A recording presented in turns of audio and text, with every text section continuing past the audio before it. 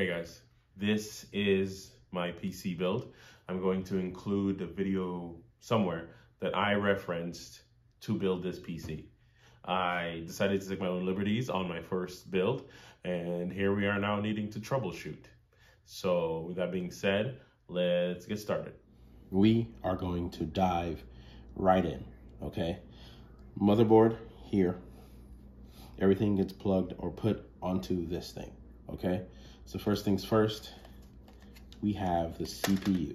That golden triangle in the corner is gonna go in the top left of this board. This is an AMD chip. I will never be using AMD again, but we will cross that bridge when we get to it, okay? They have no pins on the bottom. That's one thing I had to learn the hard way. AMD has no pins on the bottom. So we're gonna put it in, give it a little shake, and it should fall right in. Put this down, then you're gonna feel a bunch of resistance. That's fine. You tuck this under there. Done. That's the CPU. Next, we have the RAM. The RAM is going to go in the same channels, okay? You want the logo facing to the right, away from the board. And that's our RAM, 216 gig sticks. Then we have a 2 terabyte SSD stick. You're going to slot it at an angle and push it down and lock it into place. We're gonna take the heatsink for the SSD and put it in. No need to over tighten these. Boom, we're set. SSD in, RAM in, CPU in. Next, we're gonna put in the standoffs for the heatsink. We are going air cooled this route. So now we are going to put the cooler on top of the CPU. So they say you wanna put a P size amount, or you could do an X, or you could do a whatever, or whatever. I like to put that amount. So after you put that glob on, you're going to set this in the middle, okay? And once you get the screws to catch, you want to give it about a turn each side, going back and forth. Because what you don't want to do is fully tighten one side and have trouble with the other side. These screws will stop you, so you can go as far as you can. I don't know if you can see that, but there's also an arrow telling you air through. So coming in through the logo, coming out through the back. There we have it. I think that is everything we can do on the motherboard while it is off of the case. So now let's grab the case. I slightly apologize to anyone who's built a PC before. This gets redundant, but I'm running a case that has 3 fans in the front, 1 fan in the back, and that is all.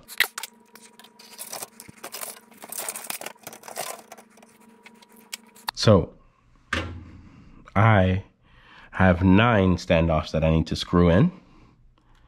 I have magnetized my screwdriver. Let's get started.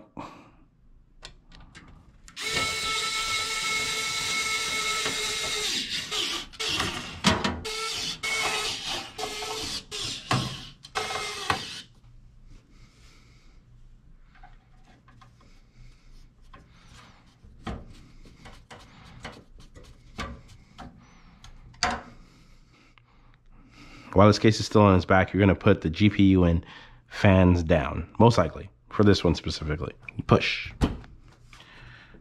So now we have the GPU, the CPU cooler, the RAM, the SSD storage, we have the case. Now it's time to plug in cables and put in the battery. Let's lift this thing up. Okay guys, so now we're gonna do some cabling. Some of these get adapted in some sort. Hopefully I'm not blocking the camera, but this connects both of these fans together so they run as a CPU fan that measures one of them. We'll do cable management another day, but CPU fan, 1 plugged in. A lot of these come with different blockings that match different things down here. So I'm gonna do the case cables first. So they come with the case, they dangle down, you just have to plug them in, okay? And there we go. If you see me have extra working room, no you don't, be quiet. Next, we got the HD audio button and the USB button. HD audio allows for, I think, headphone jack plug-in. USB allows for USB plug-in to the case, to the front of the case. Just like that, we got the HD audio plugged in and we got the USB plugged in.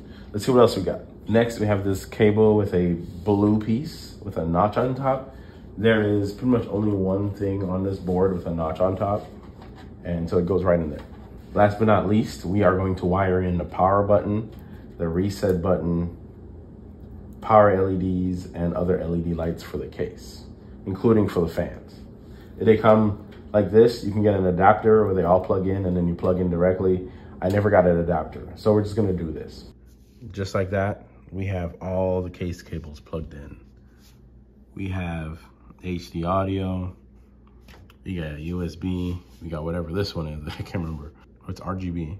Then we got the power and reset and more LED cables plugged in. Okay, after that, it's gonna be, so this is the back of the case. And that's one thing that truly stumps me is the fans for this one. So they are all separate cables, including the rear one. And it looks like it can be, they can all be daisy chained together. Let me show you. So I got them all daisy chained, focus. I got them all daisy chained together, but now they have a SATA cable left to power them. And so it powers them, it turns them on, they run and everything. They run like normal. And I'm wondering, is that the right thing to do? I haven't found another solution yet, so I'm gonna continue with doing it this way for this build. But if someone else has something else I should be doing with them, let me know. Now we have the modular power supply. I know most of the cables that have to be plugged in. Now I need you guys to confirm with me. We have the motherboard 24 pin that goes into the motherboard, and it's separated in two for right here. Then we've got the CPU cable, which gets plugged in right here. We will come back to this, by the way, because I ran a build online and it gave me an issue with my CPU power. So we'll come back to that. Now we've got our two PCIe cables. We're gonna plug them both in. Those will power the GPU. And last but not least, we have a SATA cable. And this is where I'm gonna plug the case fans into, because I don't have another solution. I'm not sure what to do. So we've got the CPU plug, the GPU plugs, the motherboard plugs, and we have a SATA cable plug. Now we're gonna plug them all into the case and slide the power supply into that slot.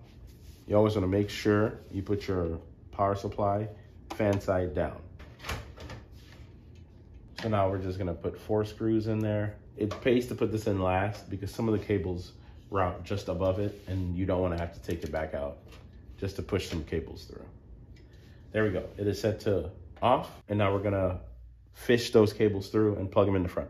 Putting these cables through in a normal fashion makes cable management easier in the future, but now we're gonna plug the case fans in. CPU cable gets routed underneath all of this because it goes in the opposite direction of everything else. Now we're gonna take the motherboard cable with the clip side and rotate it this way. We're gonna take the CPU up here, and that clip is gonna be up top. That one is super tough to get in, so make sure it's really in there. Now we get to reinstall our friend. Be careful when pulling these through. They might unplug those, and that's just a whole other hassle. Remember, fan side down, and then you plug the PCIe into the GPU, clip side up. And that is a complete PC build. So I have done this a couple of times, and right now it takes me about 30 minutes to put it all back together like this. I never want to do it again, but this is a very clean build. Let's get a monitor and plug it up, put an OS on here, and see if we can't get this running well. Just like that. Cover is on. Back panel is on. Cables have been managed. Just trust me. These are my stickers. Nerd things. Okay. Back to a monitor. Okay. So we have set this to I or connected or whatever the word is. You want to make sure your monitor is plugged into your GPU, not your motherboard. Okay. So now let's press the button.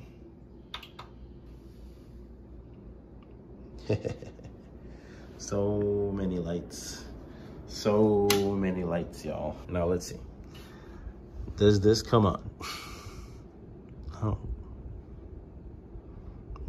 Now we wait. Oh, there it is. What does that say? Okay. We are gonna let it boot and then we'll go from there. This has been stuck on the screen for 10 minutes. Didn't even get a chance to stress test or show you guys anything, but Merry Christmas. As soon as I stop recording, it crashes. Comedy.